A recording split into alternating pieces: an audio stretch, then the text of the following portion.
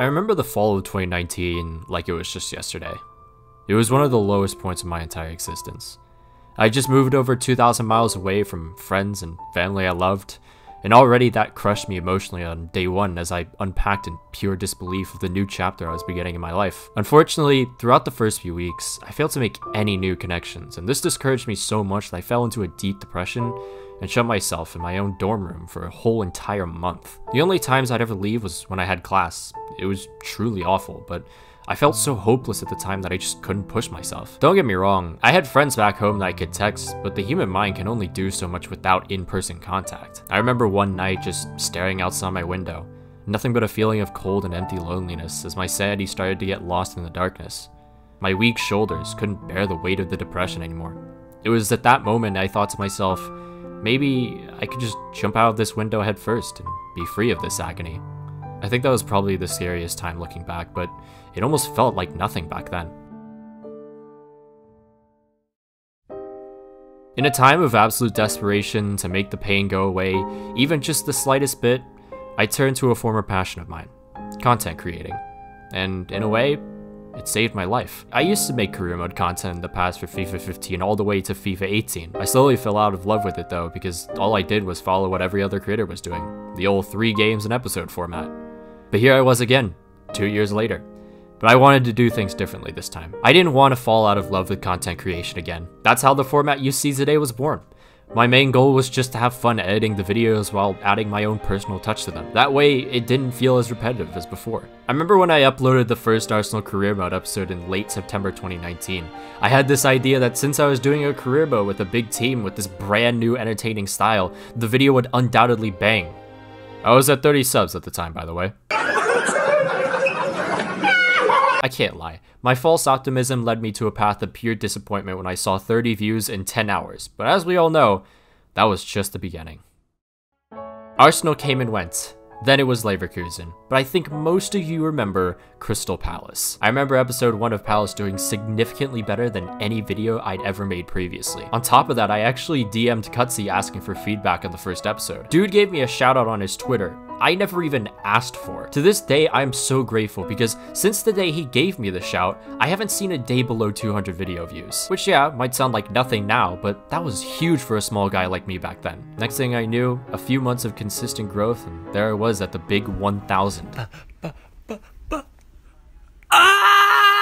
My friend back in October 2019 messaged me saying I'd hit 1K. And I doubted her, saying I'd be lucky to even hit 100. And here I was, on a cloudy March day in complete disbelief and happiness, and almost in near tears.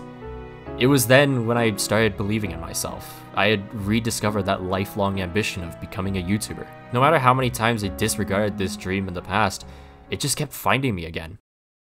One of my favorite moments being in the career mode YouTube scene has to be the making of episode 16 for the Venezia career mode series. It was this incredible collaboration with FIFA Fella, King CR7, Straught, Layers, Nino Sport, Alex Dove, Mitch, JJ Lawser, Patback, Tim Woods, Rads, Underrated Dogs Eric. Sure, I could have just said a bunch of career mode YouTubers, but it wouldn't do justice to how important every single person's part in the video was. The vision of this episode was simple. I wanted to have a whole breaking news segment followed by multitudes of reactions including neutral fans and quote-unquote Venezia supporters and a biased ESPN FC reporter. Looking back, it's crazy to even think that was all just for a FIFA transfer of all things. And just when you thought that was crazy, here was both Jem and Niran pretending to be radio hosts in this video. The fact that I managed to get these two in one of my videos is still surreal to me, and I can't thank them enough. I just remember laughing constantly putting this whole episode together, and to this day, it's one of my favorite videos on the channel. If I haven't said it already, thank you again to every single one of you who helped produce one of the fondest memories I have to this day. Let's fast forward to September when FIFA 21 season was upon us. Some of you may have remembered when I had the goal of 10K by the end of the year. How'd that go for you, Maqwell? I'll admit, I was pretty optimistic. It kind of matched that time when I was pretty optimistic back in September of 2019. But also just in general, FIFA 21 season, even at its peak, sucked. I had one spike and then it was back to the same growth rate. And of course, for anyone as optimistic as I was, it was soul crushing. I had told everyone, my family, my friends, my viewers, and all I could feel was embarrassment and failure. But this is when the idea of having friends in the community is so important. Already, editing is a pretty lonely job. I think any YouTuber can agree with me there. That being said, when things get tough, even if you're doing something you love, feeling lonely can be true hell. You let yourself mindlessly race through your own thoughts, you start doubting your abilities, and in my personal experience, it can be absolute hell. What really didn't help either was looking at my analytics every night. To every creator watching this, don't be like me. Limit yourself to 1 check a week. You want to see your progress and performance in a macro sense. Looking at your stats every day only makes you depressed. YouTube is a long-term kind of growth. Remember that. So a big shout out to a real one, Mr. Sir BCHD. If it wasn't for all those daily conversations we had throughout all of last fall, I don't know how much of the stress I could have taken before giving up. I did manage to hit 5,000 before the end of the year, and that was all thanks to a YouTuber who has for some reason believed in me since I was at 60 subscribers. That's right, Niren. I have never met a more considerate person on this platform. I have asked Niren to help me out on so many occasions that at this point I just feel bad asking. He could easily turn down my requests, and yet he doesn't. He believes in me that much to keep investing his time into helping some small pleb like me, and it really makes me believe I can achieve my dreams. I don't know Niren that well. Probably won't ever, unfortunately, but the impact he's had on me as a creator and as a person has been immense. A lot of you may remember his community post promoting the Leicester City series finale back in December of 2020, which helped me amass nearly 2,000 subscribers in 1 single month. Of course, I wanted to reach a goal by the end of the year numbers-wise, but I had a much bigger reason for asking him to promote this specific video. When it comes to series finales, most career mode series, I felt there was something missing. A uniqueness to the finale in contrast to the rest of the series. I wanted to make the series finale by far the most hyped video. I mean, it only felt fair to the viewer who had taken time out of their day to watch the episodes prior. That's why in every finale, there's an intro like no other. Leicester's finale was that, but so much more. I remember around episode 14 of Leicester, I started thinking of what I should do for the finale, and funnily enough, I couldn't come up with a clear concept. But then one day, as a shower thought, it hit me. What if I did some kind of tribute to Vishai? The night prior to writing the script, I watched episode 19 of an anime called Demon Slayer Kimetsu no Yaiba. Throughout the last part of the episode was this incredible fight scene with a song that overwhelmed me with emotion. The next morning, I listened to this song on repeat as I typed up the series finale script. Every time this song hit the peak at the chorus as I was thinking of what to add in the tribute, all I could feel was a storm of emotion and my spine tingling. My headspace had dived into the most emotional place it could find, and as a result, I produced one of the best scripts I have ever made for this channel. This tribute to Vishai allowed me to explore the influence he's had on not just Leicester City, but the people of Leicester itself, and just how big of an impact he had on them. I read article after article, watched video after video. If there was anyone I could think of that could represent the beauty of football in this era, it'd be Vishai. I can't even lie, man. When it came to putting this video together, I got really emotional. My voice delivery was not great, but the words telling the concise but lovely story of Vishai's influence at Leicester just reduced me to tears at some points. In my many years of editing, I've never had a video of my own creation get me so emotional, and for that reason, it's one of my favorite videos on the channel. I want to make more videos like this. This is why I asked Niren to promote this video.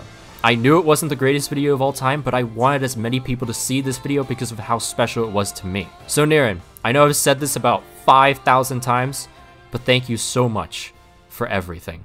Into the new year, I'll be honest, I wasn't having as much fun producing career mode content as I did the previous year. The ceiling of creativity for a soulless game like FIFA is only so high, and I reached it. It got worse and worse every month, as at points I genuinely felt like I was just an emotionless factory pumping out episodes. Around the same time, I uploaded a video called The Fall of Career Mode YouTube. To sum it up, it was years of my frustrations that I had with the scene put into one video. I talked about how the videos at the top of the search results were undeserving of the top. I made multiple claims about how a lot of these videos were excessively long, barely edited, and that so many smaller YouTubers, including myself, deserved way more. Sure, it was a little bit too aggressive, but I still believe a good amount of what I said in this video. I gained a lot of insight from multiple YouTubers in the scene as a result of this video, and it made me start coming to realizations of my own future. As much as I did want to help a community, my life goal also wasn't just to be a FIFA YouTuber. I wanted to be more than that. At the same time, I was getting pretty demotivated and the quality of the videos got worse because of it. So when I read some of these insights from guys who rely on uploads to pay rent, feed families, it made me realize that no matter how dead the game, the views were, how much they were falling out of love with their content, they had to keep constantly producing videos. I had a similar experience when I started the Xenoblade career mode. I told myself this would be the last series I ever do, and I truly had to push myself to work on this series because I absolutely hated making it. That being said, unlike the YouTubers I talked about earlier, I had an escape. This wasn't my job set in stone, and I didn't have a whole base dedicated to a small niche. Unlike those who do rely on their uploads, I could avoid this trap of having to practically produce content against my will altogether and switch content. In a way, it made me respect them more for how much they're able to push. I want to elaborate more on the content trap though. No matter what, numbers won't mean anything if you're not happy producing the content. The farther you go down this hole, the more of a toll your mental health will take, and the faster you'll fall out of love with content creation. I've never fallen to the far depths of hell when it comes to the content trap, but I do know someone who has. This person has made me aware of how bad it can get, and his words will never leave my mind. I don't want to say who this person is because I want to respect his privacy, but all the advice he's given me has helped me shape my mentality on balancing mental health and content creation. And for that, thank you, man. But how does one avoid the trap? It's not easy. But I guess the only advice I could give is to be proactive. The thing about YouTube is that it's a game of being proactive. No matter whether your channel is performing poorly or amazing, you always have to think in advance because you never know what could happen. Your poor performance could get worse, or your amazing success could start taking a dip. And no matter whether you're enjoying the content you are making, you always have to think in the future and change it up from time to time to keep yourself refreshed. So with that all being said, should you become a FIFA career mode YouTuber in this time and age? In my opinion, no. If you're doing it for fun, go ahead. You'll love it. But if you have a goal and you're starting out with career mode, you have to immediately think about what the next step is after career mode. If you're watching this and you've already established yourself now, you too should start thinking about what the next step is. The last thing I want is anyone suffering the same way I did when I was producing the Awa series. The thing about FIFA career mode content is that it's so difficult to differentiate. You have your career mode series and then pretty much everything else. I say everything else because experiments and rebuilds feel so one-dimensional after you do like 2 of them. Growing in the career mode community is extremely difficult, and with how dead the game and the traffic is, I don't advise it. I get that FIFA 22 includes a create a club feature which could have some hype, but mods have already done this, and done this probably better than whatever EA is about to give us. And sure, I amassed about 6,000 subscribers from career mode, but let's be fair here. My growth was in no way natural. I caught multiple breaks and received multiple shoutouts. I'm appreciative of it all, but I can't help but discredit myself because of it. So comes the last part of this video.